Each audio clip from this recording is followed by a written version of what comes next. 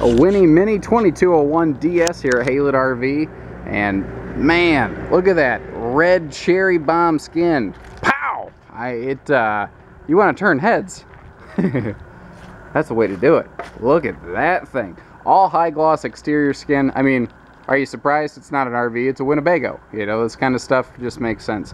Power awning, power tongue jack, pretty common stuff in the lightweight market. What I want to point out are the areas where it is different, because every RV is the best for a different reason. So why would we look at the 2201 DS Winnebago versus something else? Again, we've already talked about, I mean, the very obvious elephant in the room is just this gorgeous skin. Now keep in mind, this video is not necessarily representative of the actual unit we have in stock. They can put different color skins on these Winnebago Minis. There's the cherry bomb red we're looking at. There's a beautiful blue, a green, a yellow, a platinum, a tan, all kinds of different color skins. So double check our website or give us a call to make sure we have exactly what you're looking for, or just to check to see what we have. Frankly, I think they all look good. I haven't seen one I didn't like. They're doing a great job. Giant oversized bedroom windows, and they're jalousie windows, so you can use them in the rain. That's one of the differences you'll find in these. Very big bed windows here. Same with the slide out. These are also the jalousie style that will open up in the rain. They use aluminum wheels with nitro filled tires. Nitrogen is a inert gas. It's not going to rot the tire from the inside out over time. The front wall is white. The rest of it is a colored skin. They do a white front wall because that knocks down the amount of heat generated in your bedroom. Basically, it keeps it somewhere between 10 to 20 degrees cooler in there in the hot sun. I like that all of your hookups are back here in the corner. This is where they're supposed to be. You got your outside utility shower. You have separate cable and satellite hookups. You don't have a single hookup, so you can run dual systems if you're so inclined. We got a black tank flush and everything back here all in one easy spot to take care of you know, all of your utility needs. And it's back in the corner where the hookup post is. That's, to me, where the hookups are supposed to be. I mean, look at the gloss on this. You can just easily see my reflection and my bald head gleaming in the sun. Maybe I should say balding. I don't know. Big awning on this guy too. You couldn't put a much larger awning on it. It starts at the very back wall and goes right up front to where it begins to taper down. So that's what, probably about a 20-foot-ish awning. Very generously sized.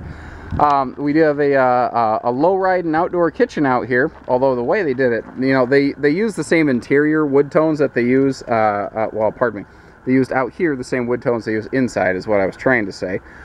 So we've got this nice light colored high contrast exterior here. You got your cooktop that slides in and out easy. I love the fact that they actually gave you a little pull tab. Do you have any idea how many outside kitchens have been built for how many years now? Since 2011 is when the outside kitchen thing really came on, and it's really hard sometimes to get your cooktop out of there. All it takes is a pull tab, and they did it. And that's what I like about Winnebago. I've been down to the factory, and their guys don't sprint. They're not on a dead sprint. They move slow, they move methodically, they get the job done the right way, and if they need help, they find help. You know, they don't sit there and just try to Mickey Mouse stuff and push it through. They're proud of everything they let go.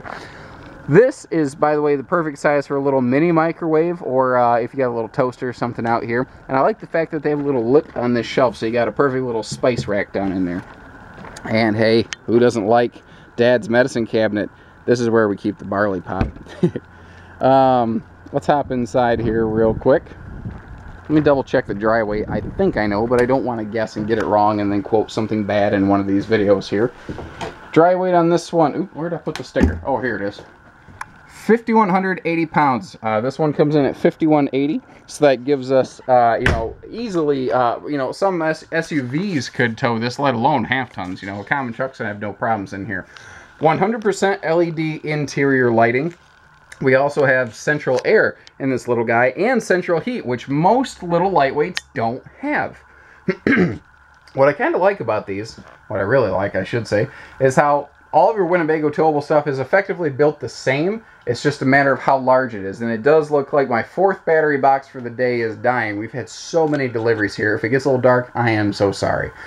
I don't remember the name of this color scheme offhand. I'm still learning my Winnebago color schemes. Although I will say it does, you know, it really complements everything extremely nicely. Everything in here has a curvature to it too. You know, all of your window treatments, everything has a swoosh to it. Nothing is just flat and boring. Big pantry here next to your big U-dinette slide too. Check this out. This is neat. Right below your slide out, they have a power outlet so that it's right between everything. So this is, you know, if you want to turn this into craft stations for the kids or something, you can do that. Big pantry here. And notice that all of your cabinet drawers through the entire camper are seamless. There is nowhere that this thing can split and fall apart from rough use over time. The, you know what's kind of nice is even though the batteries are dying on me, with the light colored interior here and their big windows, it's really not too bad. I mean, I don't know. I don't really feel like I'm looking in a cave here right now. The sink, both in the bathroom and the kitchen and your Winnebagos, they use stainless because it's just rugged and it lasts longer. Even though Winnebago got their start way back when in Iowa with travel trailers, it was their motorhomes that makes everybody, you know, when you hear motorhome, you think Winnebago, you think RVs, you think Winnebago because of all those motorhomes. Well, it's stuff like a better quality stainless steel sink that, you know, helped get them there. This is also a really neat sprayer style faucet, like residential style in here. You don't typically find in lightweight trailers. And this is good for, you know, if husbands get out of line. It's, you know, it's got a lot of weight to it. You can really crack your husband and knock some sense into him. Also a handy cutting board. That's the other use for it. It's a husband equalizer / cutting board. I like that the control panel's all up here out of the way. Now this is really neat. Their slide outs and their awnings have power kill switches so that they're not slowly sucking juice off the battery and you can't accidentally damage. You have to very purposely turn that on to be able to operate that appliance. Let's move back in the rear bathroom here. Very large amount of storage. I couldn't believe, like, this in and of itself in a 22-foot Ultralite. That's a massive, massive linen cabinet space. But check this out. Even more than that, and again, still seamless doors. Look at this big guy. Holy crap, Batman. This is huge right here. Look at that. You've got, you know, hat storage up here. You've got dual height, you know, hanging storage. You can easily put brooms and vacuums in here, and it passes all the way through. This is the biggest closet I've ever seen in the back of a travel trailer, ever. Keep in mind, I've got over 450 RVs in stock. I have this floor plan in stock from 3 different manufacturers. Easily the largest rear storage I've ever seen in this layout. And we have a 5th wheel standing shower, not a travel trailer tub. How cool is that? Once again, still stainless steel sink in the bathroom, and with extra countertop space. And once again, nothing is flat. This is beveled on a bias so that we have extra space here, but still has that open flow. Your bathroom ceiling lights down here where it's easy to reach. You don't even have to have lights on to figure out where it's at. And you have like a his and a hers medicine cabinet set up with a virtual floating mirror appearance on it. How cool is that? Moving forward, give you, pardon me, give you another look at the U-dinette from another angle here. Once again, I do love how everything does have a shape and a character to it. Your central island entertainment center. Oh, you know what? Before I skip past that, let me give you a quick look at the kitchen storage here. There's 2 more drawers below that one, but some very deep, generous kitchen storage space going on there.